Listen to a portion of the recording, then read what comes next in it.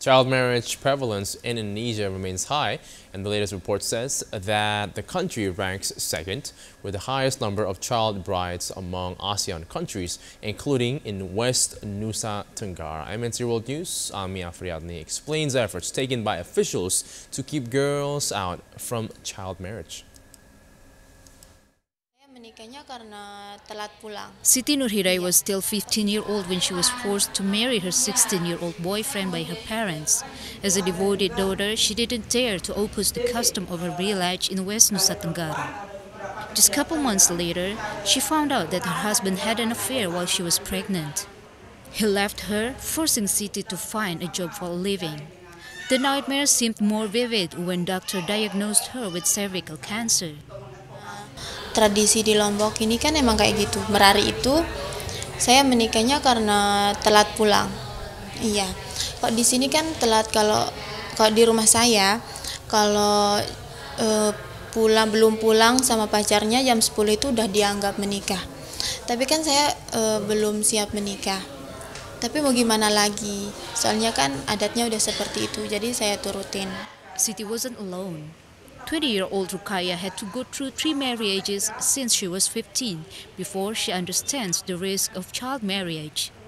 Rukaya with her kids are now involved in campaigns to end child marriage with a local NGO.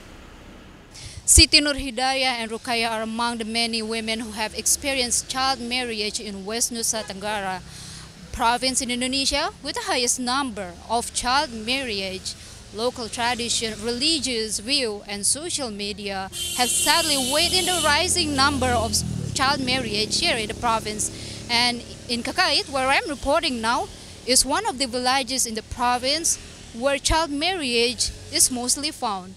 And local officials, local villagers, and NGOs have been working together to eradicate child marriage by campaigning through various media, including by promoting awik-awik. Kasihan sama orang-orang tua yang ekonominya sudah begitu terus diwarisi lagi sama anaknya, yang melatar belakangi kami di desa, pemerintah desa untuk menginisiasi pembuatan awik-awik itu. Perkawinan anak juga berdampak pada terjadinya banyak kasus kekerasan dalam rumah tangga. Bekerja sama dengan partner untuk kita membangun kesadaran masyarakat, untuk masyarakat sadar akan bahaya perkawinan anak.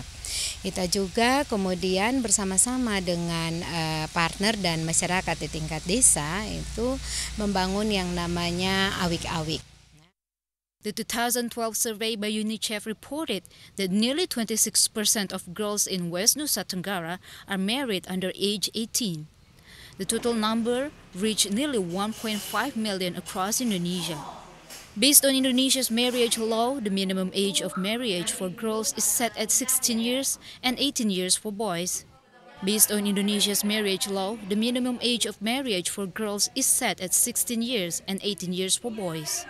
Indonesia still has a lot of homework to do to protect innocent girls trapped in child marriage. Ami Afriadni, MNC World News, West Nusa Tenggara.